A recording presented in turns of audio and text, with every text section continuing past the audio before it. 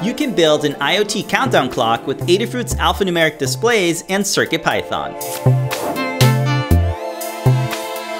This uses 3 alphanumeric displays and scrolls the time remaining until your next exciting event.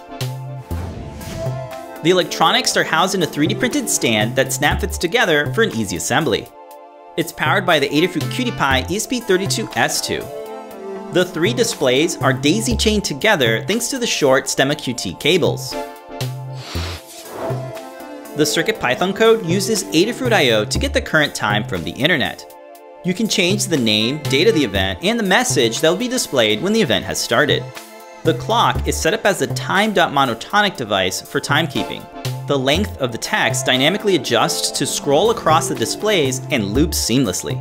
To build this project, be sure to check out the guide on the Adafruit Learning System. We hope this inspires you to build your own scrolling countdown clock with CircuitPython.